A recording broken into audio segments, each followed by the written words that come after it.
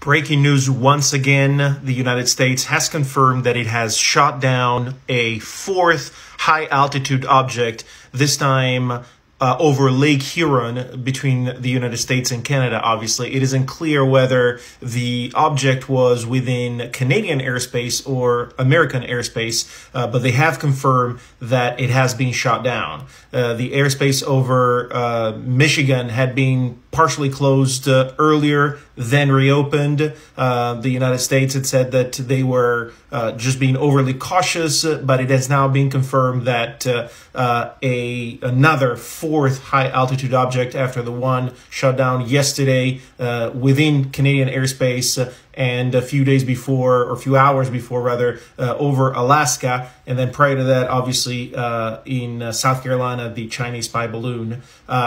A fourth object has now been shot down, this time over Lake Huron, again, between Michigan and Canada. I will keep you posted as I find out more, but for right now, that's all we know.